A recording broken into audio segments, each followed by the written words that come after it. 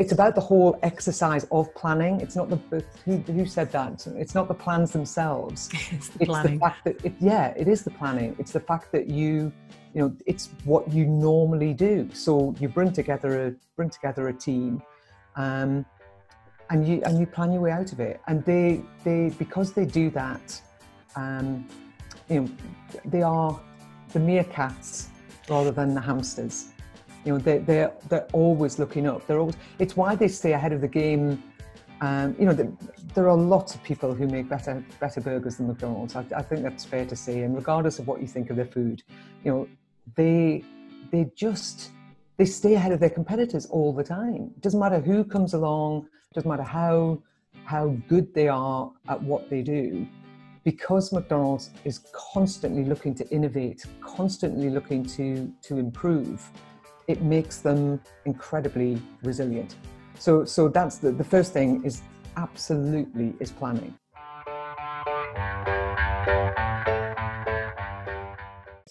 Trust for me comes from hiring the people in the first place who share your values, giving them good training, like really solid training that's not, oh, why can't they get it right? I showed her that 2 weeks ago sort of training.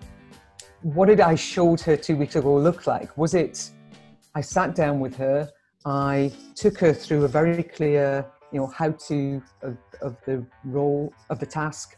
I sat and let her ask questions, let her practice.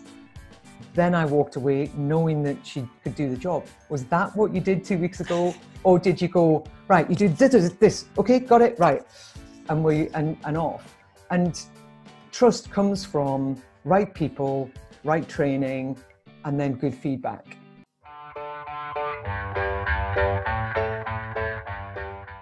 There is one right way to do everything in a McDonald's. And people often say, oh yeah, but that's flipping burgers and shoveling chips. Yes, it is. But there's actually one right way all the way through the business in McDonald's. It's not just in the restaurants, it's at every level, in every area of the business. And it makes such a difference. When with our clients, when we're getting them to create how-to guides, and we say, right, you need to first of all decide what that one right way is, and then you need to create a how-to guide. And we're going to make it easy for you because you create a how-to video rather than typing up step 1, step 2, step 3. Everybody thinks they've got to have a manual. Everybody thinks, oh, I've got to give people a book that they can look up. But that's not how we learn these days. We watch videos. I know I go to Google and YouTube when I want to learn something new. And the more we can show people, the more they've got the opportunity to pause, rewind, repeat. Pause. What exactly did she put? It's just, it makes life so much easier.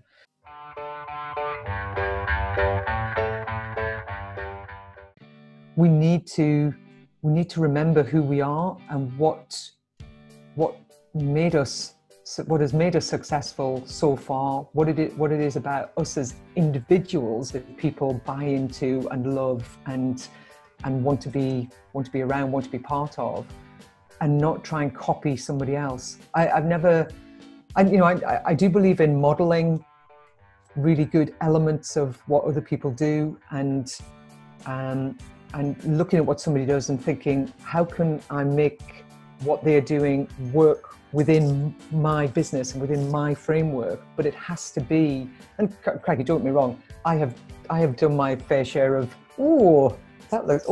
maybe I should, I've done my fair share of that in the past, but I recognize now that if you stay completely true to yourself and to your business, your customers know where they're at and they trust you, which sort of loops back to the what I was saying about the BSE and the mad cow, that when you take a leadership position and you are absolutely, this is who we are, this is what we do, your customers trust that, they know where they're at. Your team absolutely know where they're at, because that's what they bought into in the first place. They bought into you and your values, and they share your values, and they're enthused by where you're going with your business. So they've fully bought into that.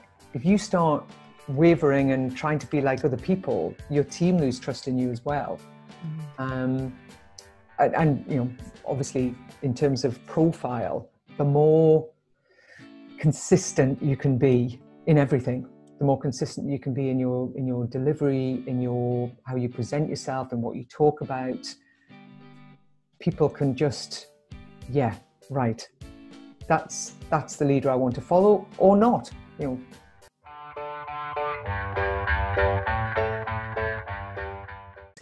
What have you learned about yourself in a crisis that if another one comes along, please God, it won't be another pandemic, but a financial crisis maybe. If something comes along, what can you recognize in yourself? You know, like for me, it was that 2 days of, oh my God, the sky is falling. If you recognize that and go, right, 2 days, I'm going to be like that. So no decisions for 2 days when a crisis hits. No decisions. Wait until you've allowed the dust in your mind to settle, then start making decisions. And I've recognized that in myself, and I think other people will have responded in different ways. So just recognize that about yourself so that it doesn't concern you when the next crisis, because you know another crisis will hit at some point. We are business owners, you know. So what, you know, how can you use that to make it better next time?